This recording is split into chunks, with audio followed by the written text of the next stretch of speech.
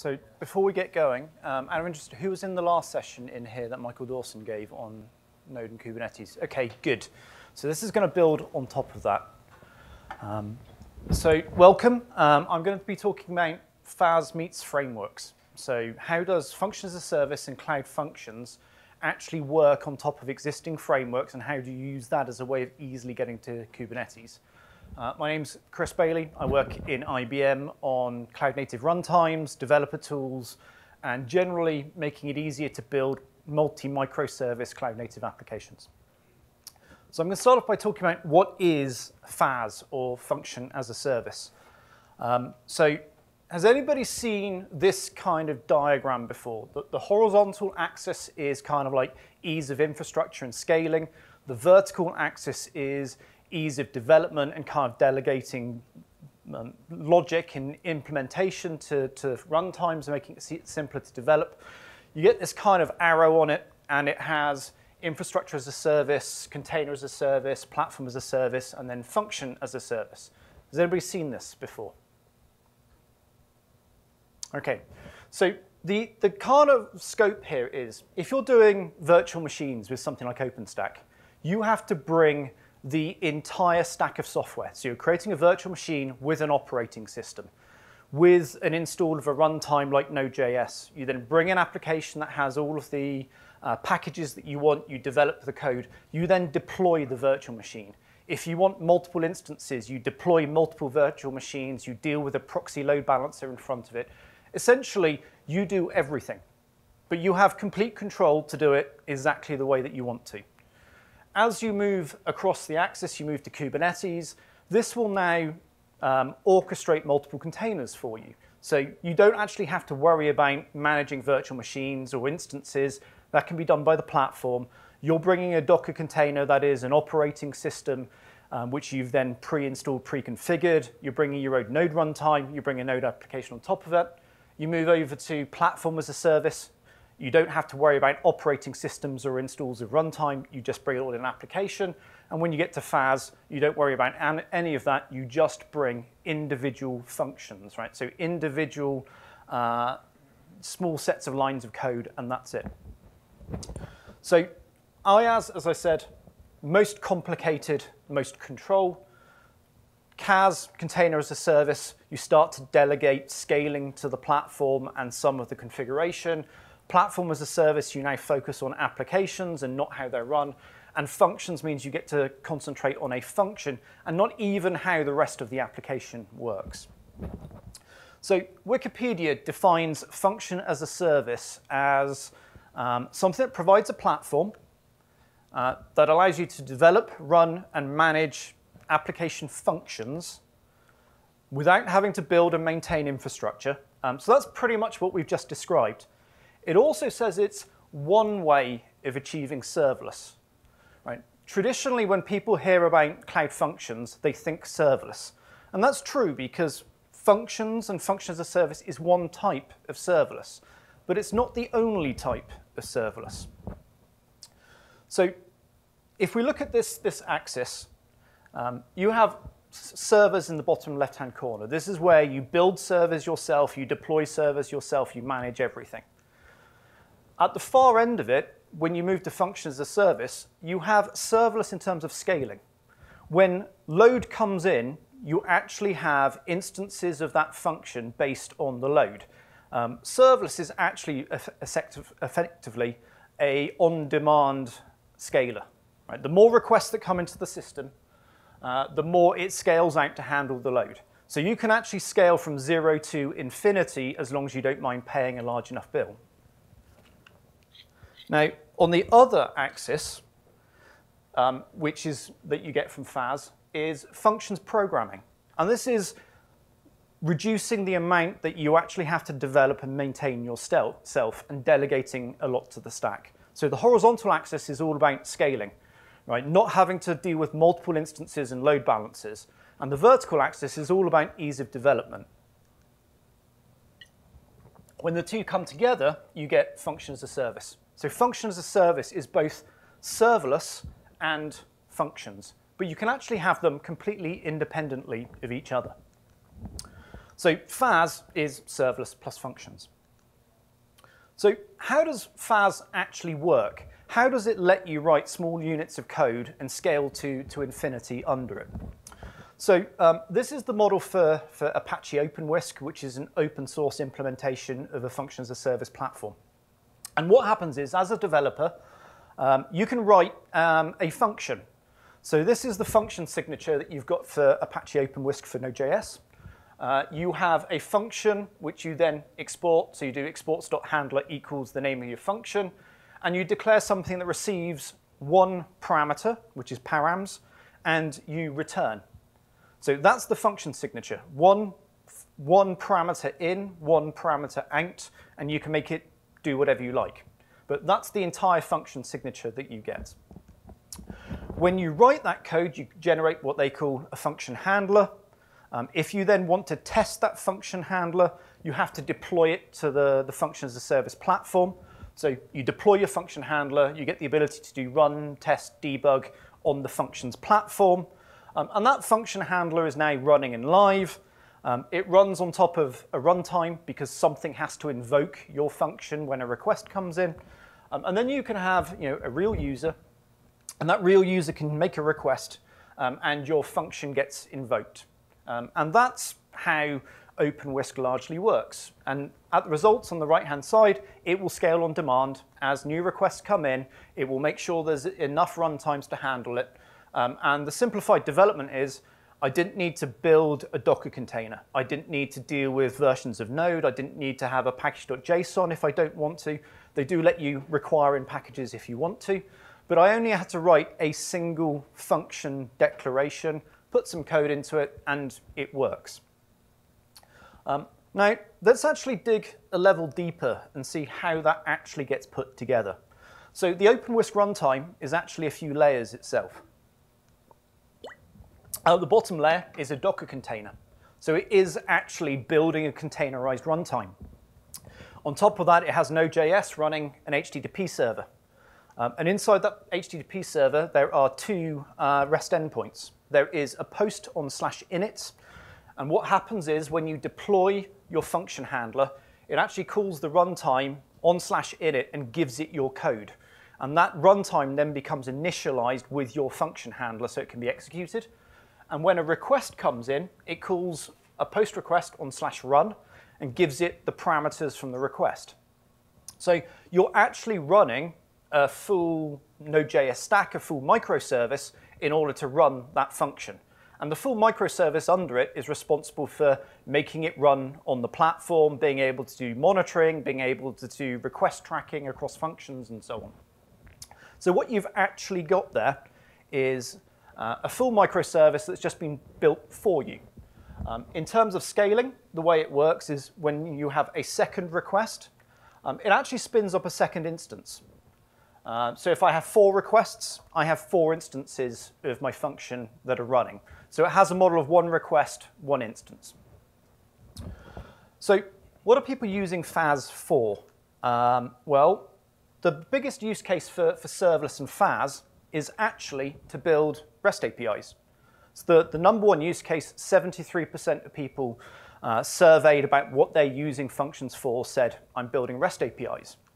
Another 26% said they were building mobile backends, which is essentially REST APIs. So the largest use case by a long way for functions is actually just to build REST APIs. But the problem with that is the function signature, right? Who here has built REST APIs using something like Express? Right? So you're used to request response next. You're used to having a bunch of APIs that you can then call against the request to deal with headers if you want to. Response lets you set headers.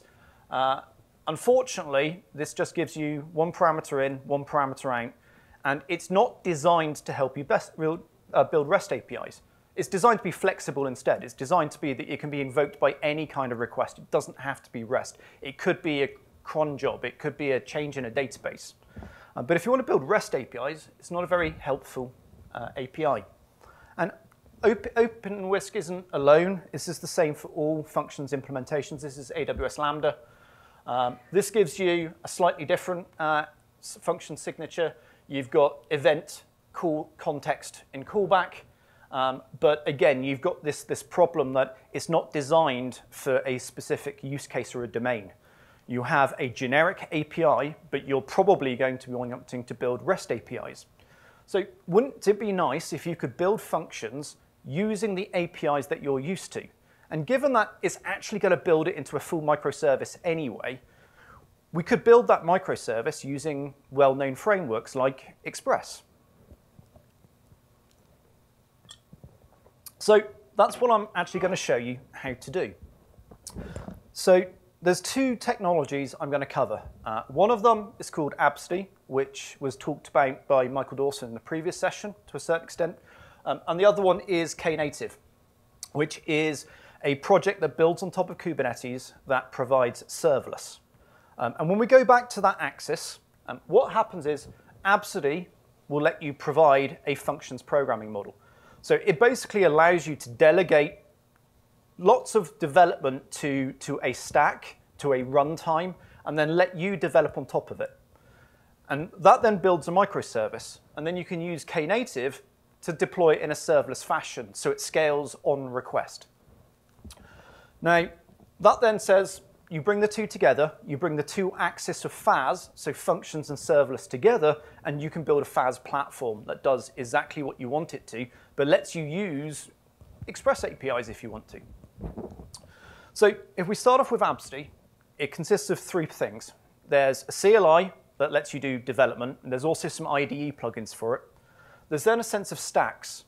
Now, these stacks are actually available at multiple levels. I'm going to show you the top level, which is building a function. But what Michael Dawson showed in the last session was how you can build an application with this style, but you can build an entire Express app. You can have access to the Express app object itself. You can work with routers. You can register middlewares, and it will still deal with metrics and monitoring and how you deploy to Kubernetes for you. And there's a lower level where you can say, actually, I've got a Node application. I just want you to deploy it and deploy it serverless. And then there's a bunch of technologies around how you deploy and manage it in Kubernetes. But rather than kind of talk about how it works, I'm going to show you how it works.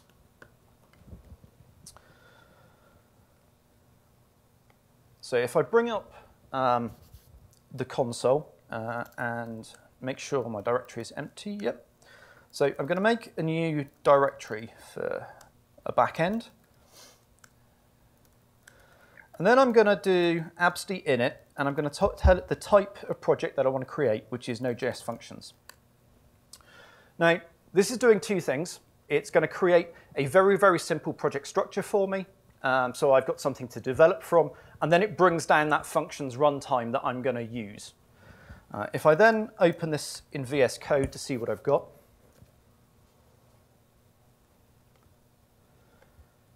and let's make this a little bit bigger. So what I've got in my project is I've got a package.json, so I can add dependencies as normal. I've got a git ignore file and so on. I've got an absti config file that gives my project a name, and it says which version of the runtime I want to use. And then I've got a function. And this function says for get requests, so module.exports.get, it says if there's a get request on the URL of / run this function, which is hello from absti. So if I then just run it, and I can do that with absti run, and what that does is it just takes my code and applies it to the function's runtime locally. So this is all going to run locally on my laptop. I now have a project that's running on port 3000. So if I go to localhost 3000, I get hello from absti.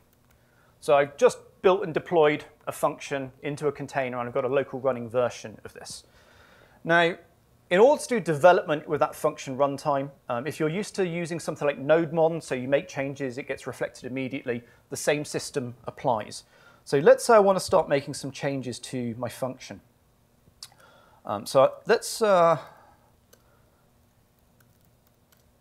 create an array with some data in it, and I'm going to have an orange, and I'm going to have an apple, and I'm going to have a banana.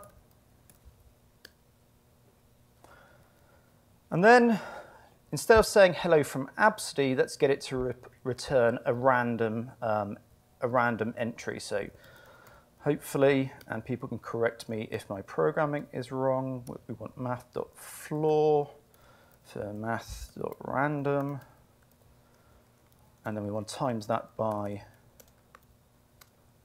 fruits.length.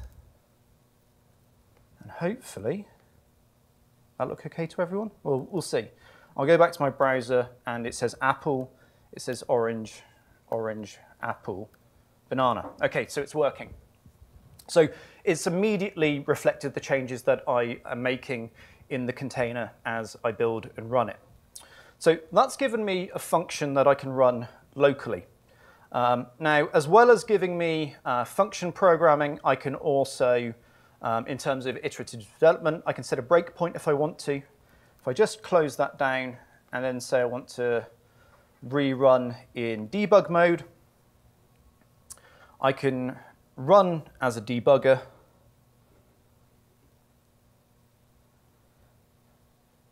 And now that's up and running, I can connect the debugger.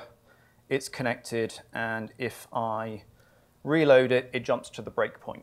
So even though this is all running in a functions runtime inside a container, I've got everything that I'm used to running.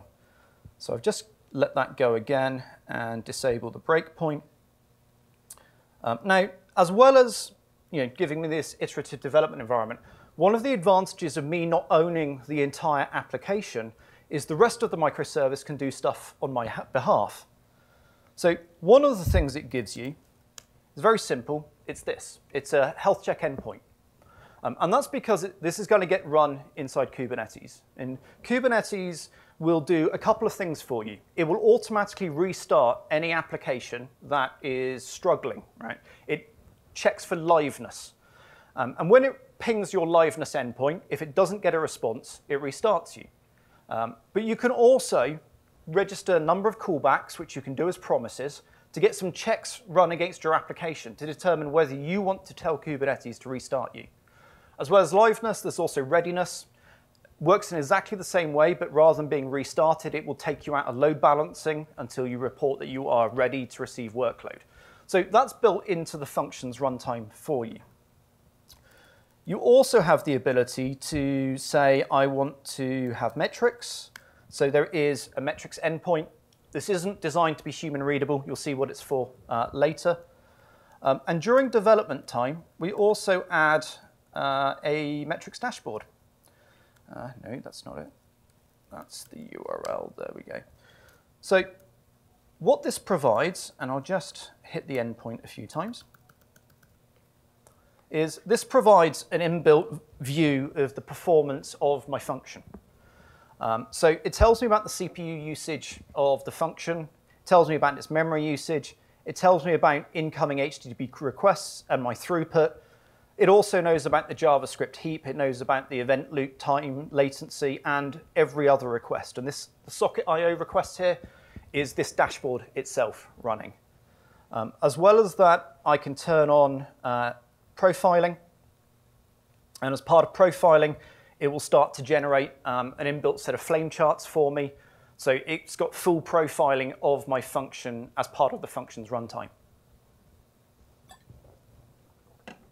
So if I now disable the profiling, and in fact, I will just stop my app.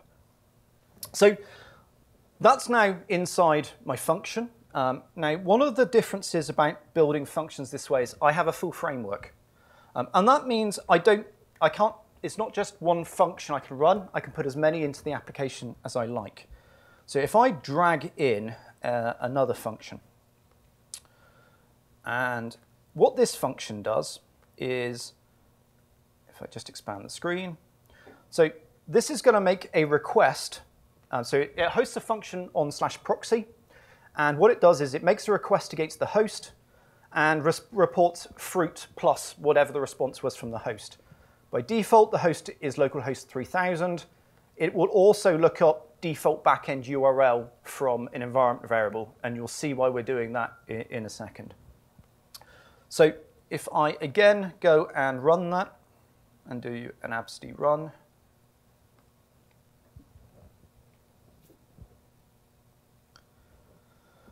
This is doing exactly the same thing. It's just restarting the runtime, which I stopped from debug mode and I put back into run mode. And now when I run my application and I go to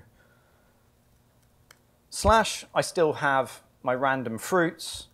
If I go to /proxy, it's just got an annotation in front because it's calling back to itself. So I've got two functions running inside the runtime. This is all running locally on my laptop. So the next thing we're going to do is we're actually going to deploy it to Kubernetes. Now, the way I do that is super simple. I just say deploy it. Now, this is doing two things on my behalf. First of all, it's building a best practice Docker image with my application in. So it starts off by, all of your local development uses a standard Node image, but for production, we're using the Node Slim image. So you don't need things like NPM in a production image because all of your modules are already installed. So this generates a production image that's 190 meg in size rather than 900 meg, and then it's deployed it to Kubernetes running locally on my laptop. And that says it's now available here. So if I go to that URL, on /, I have my random fruits. And if I go to /proxy, I have exactly the same thing that I have locally. But this is now running inside Kubernetes. Now, a way of showing you that that is true is I can go to this, which is a Kubernetes application viewer, and it has now detected that I've got my deployed backend. I can click on it. It's deployed as two resources. So in Kubernetes terms, you have deployments and then you have services. And services expose a deployment. So I have a deployment and an exposed service. It knows that it's a project called backend, that it's made with Node.js functions version 0.1.6. If I actually create a Git project for this, it knows where the Git project is, what the commit was, and it will jump you back to the Git project. I can also go to the liveness endpoint that I showed you earlier if I want to, or I can go to the metrics dashboard. Or can I? This is always the danger of doing things live, isn't it? What happened to my metrics dashboard? There we go. I just need to make that connection available. Right, so let's reload that. There we go. So this is my metrics dashboard. So it jumps me through to the metrics dashboard inside Kubernetes that knows about my application. So the registration that I've got an application that has monitoring, that's done with Kubernetes automatically. That's part of using the functions runtime. It knows about request durations and the URLs that they're on. It knows about request count, CPU usage, memory usage, etc. So I've written just a simple piece of code, but the whole part of getting that to Kubernetes and scaling it has been done for me. Now, this is just one microservice, but I want multiple ones to talk together. So that's actually pretty easy to do as well. So for my backend, what I'm going to do is I'm just going to take its configuration, which was generated for me, and I'm going to say that under the service, I want to provide something that people can connect to. I'm going to set its category as Open API. So I'm saying it exposes a REST endpoint. And by default, I would like people just to connect to /. Now, once I've done that, I can do a run task of an abcd deploy. Where are we? Abcd deploy to redeploy it. And now I've got a function which I'm saying I want other functions to be able to use. So whilst that's happening, I'm going to start a second project. So if I create a new project called front end, let's call it front end. There we go. And get it, yep. And do abcd init Node.js functions. So this is doing exactly the same thing I did when I built the backend project. It's just building a front end function. If I then open VS Code, for my new project, what I'm going to do is very simple. I'm going to go to my last project where I had this proxy function, and I'm going to drag it over. Now, what we said with this proxy function is that it decides where it connects to by using localhost 3000 or this environment variable, default backend URL. So what we're going to do is we're going to make the front end function look up that value when it's deployed to find my backend function and connect the two together. Now, I'm just going to do a build to make sure that it builds properly, which it should do. And this is going to result in a local Docker container, but by building it, it runs the tests as well. And then once I've done that, I'm just going to set it up to connect to the backend. And once I've done that, I can deploy it. I should be able to connect to the front end, and the front end will know about the back end. But actually, just to make it clear, let's change the text that it prints as well while we're at it.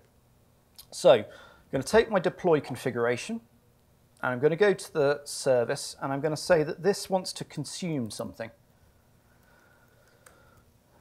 So it consumes something of category open API that has a name of backend, and it's in the default namespace. And then, if everything comes together, I can do an abcd deploy, and I'm now going to have two functions deployed, and one will connect to the other. Again, this is building a production Docker image. That Docker image you can actually run any way that you like. You don't need to be using this deploy system to run it because it is just a full microservice. Oh dear. Let's try that again.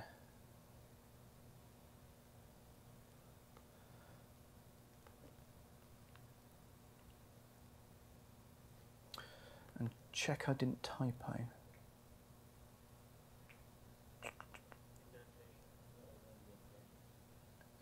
So I did typo.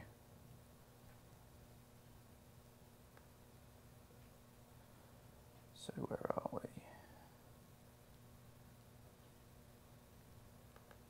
Yeah.